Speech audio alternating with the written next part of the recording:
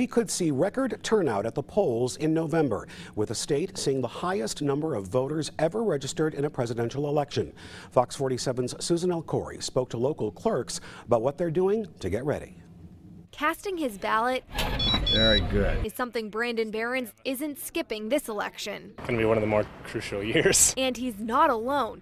Nearly 7.5 million people registered to vote in Michigan this election. It's the highest number the Secretary of State office has ever seen for a presidential race. We have to be prepared for record turnouts. Lansing City Clerk Chris Swope isn't wasting any time getting ready for the crowds. It's the one that counts the votes. His team is checking over every ballot reader and doing test runs. With the age of the equipment that we have, we do anticipate that we're probably going to have some issues crop up on Election Day.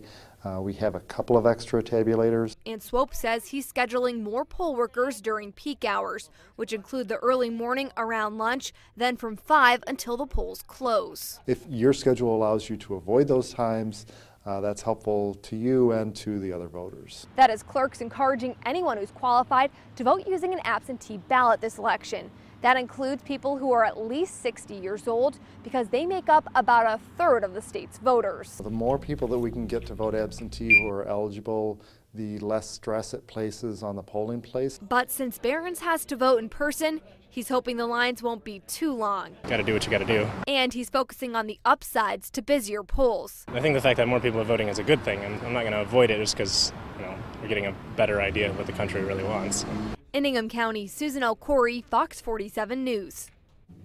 Now, clerks are also recommending you look at a sample ballot before going to the polls and knowing how you're going to vote to help speed things up. And again, if you're eligible, you can request an absentee ballot up until the Saturday before Election Day.